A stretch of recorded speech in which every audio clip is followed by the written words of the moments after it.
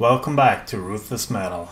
In today's video, we're going to take a look at Twisted Sister's discography and rank their studio albums from the worst stinker to the greatest masterpiece. Twisted Sister were of course fronted by the charismatic Dee Snider, and in 1984 they were one of the best-selling artists in the world with their Stay Hungry album that featured the hit singles We're Not Gonna Take It and I Wanna Rock. But now it's time for us to rank some Twisted Sister albums, so let's do this.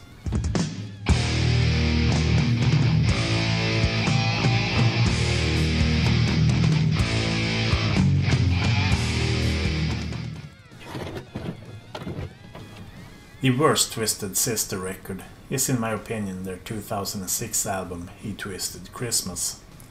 And it's an album that I could have skipped since it's technically a cover album with a lot of old Christmas songs. And I find it a bit strange that when they finally decided to record something together again, they decided to do a Christmas record. And I seriously doubt that any of their more hardcore fans thought that was a brilliant idea. And I'm not going to talk too much about this record, since there aren't really anything interesting going on here. So, next. In 6th place we have Still Hungry from 2004. And I considered skipping this album as well, since this is a re-recording of their 1984 album Stay Hungry. All 9 tracks from that album is included here, plus 2 lost tracks from that era, and a couple of recordings of previously unreleased songs. Never Say Never is quite cool, and there are some decent tracks here and there, but nothing spectacular. This album was recorded for the 20th anniversary of Stay Hungry, and it has almost gone 20 years since this album came out now, which really put things in perspective. I mean, you can grab the album if you find it cheap, but I wouldn't go out and hunt this album down, since it's more or less the same album as Stay Hungry. And I don't think that these re-recordings ever come out sounding better than the originals. So an album like this is more to stroke their own egos, or to cash in again on the same old songs. Next. In 5th place we have Love Is For Suckers from 1987. And for a long time it seemed like this was going to be their last recording. And maybe it still can be considered to be their last, since Still Hungry was just a re-recorded version of Stay Hungry. And the Twisted Christmas is more of a Christmas album. Love Is For Suckers is the band's most commercial sounding album. This is pretty much an 80s pop rock album. And I haven't listened that much to this record over the years, to be honest. With song titles like Hot Love, Love Is For Suckers, I'm So Hot For You and the artwork and all, it just screams 80s hair metal of the worst kind. Their previous record, Come Out and Play, was something of a disappointment, and this album continues down that path. There are however a few tracks here that sounds a bit like a cross between Kiss and Wasp, like Wake Up Sleeping Giant and Tonight. But overall, this is a rather cheesy record. Next. In 4th place we have Come Out and Play, that came out in 1985, and this is a rather commercial sounding hard rock album. Stay Hungry from the year before was a commercial success, so the band stood at the peak of their popularity when this album dropped. The singles from this album didn't have the same impact as We're Not Gonna Take It or I Wanna Rock, but Leader of the Pack got some mainstream attention. The catchy chorus is fine, but the rest of the song is just too much pop for me. And the title track Come Out and Play and Kill or Be Killed are fine songs too, but tracks like You Want What We Got and Be Cruel in School are more glam rock than metal. And a lot of the other songs here are kinda generic melodic hard rock. And I wasn't aware of this record when it came out, but my guess is that it must have been somewhat disappointing, especially if you're into their heavier tracks. To summarize Come Out and Play, I'll say that if you're new to the band, start elsewhere, because this is more of a rock album than anything else, so skip this one. Next. In 3rd place we have Stay Hungry from 1984, and this album was absolutely huge, by far their best selling album, and it contains more or less every big hit song that the band ever created, from I Wanna Rock to We're Not Gonna Take It, but also songs like The Prize and Burn in Hell. And it was here that Twisted Sister became a household name within the hard rock genre. But I'm also so tired of hearing those two big hit songs from this record, simply because you hear them everywhere and all of the time, so those two are definitely overplayed. But I do think that Burn in Hell is still a cool track. This album overall is a bit more commercial sounding than the first two, and that's the reason why I like the first two even more. They are a bit harder and less anthemic. Nothing wrong with that, but around this time Twisted Sister went in a more radio-friendly direction, with bigger choruses and more generic songwriting, if I may say so.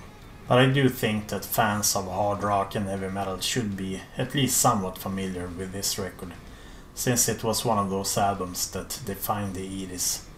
And I think it's an album that you can play at any party without completely ruining the mood of your guests. Next. In second place we have You Can't Stop Rock and Roll from 1983, and this was the band's sophomore album, so I guess that the kids were back after all. The formula here is pretty simple. Most of the songs are anthemic, and there aren't much complex arrangements or instrumental acrobatics. It's just straight up hard rock. I always compared Twisted Sister to Kiss. I know that Kiss were around in the 80s too, but never mind that. What I mean is that both bands had an outlandish image, both bands had some sort of anthemic hard rock sound, and they were both good at writing hit songs. And sound-wise they aren't that far away from each other, at least not in the 80s. But I do prefer Twisted Sister over Kiss, because I find the music to be a little harder and heavier, especially early on in Twisted Sister's career. And since this is their second album, it's standing with one foot in the heavy metal genre and the other foot in the hard rock genre. The lyrics here wasn't just about love. I mean, there are a few tracks like that here too, but songs like a Knife in the Back and Ride to Live, Live to Ride are cool tracks. The catchy tune I Am Me reminds me a bit of We're Not Gonna Take It from their next album. And they also have a song here called The Power and the Glory, which isn't a Saxon cover or anything. Overall, You Can't Stop Rock and Roll is a fun and catchy album, and quite heavy for being Twisted Sister. Next. The number one Twisted Sister album is, in my opinion, their 1982 debut album Under the Blade. And if you've never heard their debut album, you might get surprised by how heavy this album is, in comparison to some of their mid-80s material. Run for Your Life was quite heavy for 1982, and Destroyer, that one is just dark and pounding. Tear It Loose is kinda wild, and the title track here is also cool. But it's not like this is a full-on metal assault. No, Twisted Sister always had some of that 70s glam rock in their music, and in a track like Bad Boys of Rock and Roll, it's very prevalent. I mean, would Manowar put a song like that on one of their early albums? I don't think so. Under the Blade is still the band's most metallic album, and their best. Do I consider it to be a masterpiece? Not really, but if you've only heard songs like We're Not Gonna Take It and I Wanna Rock, then this album might be a pleasant surprise. So, let's have a look at my full Twisted Sister rank. For me it's clear that the band's first three albums stands above the rest. Under the Blade, You Can't Stop Rock and Roll and Stay Hungry are classic albums in the heavy metal / hard rock genre. Come Out and Play and Love Is for Suckers had more of an 80s hair metal sound to them. And whatever the band did in the 2000s felt more like a cash grab than anything else.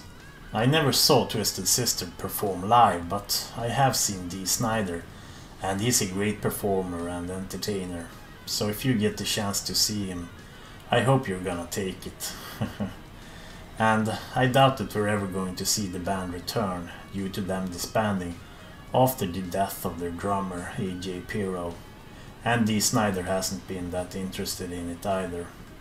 But now I'm curious to hear about your opinions. Are you like me who dig the early material? Or did their weird glammed up look scare you away? Let me hear your opinions. And feel free to rank their discography down below if you're familiar with it. And if you wanna rock, then smash that like button and subscribe so you won't miss out on future videos here on the channel.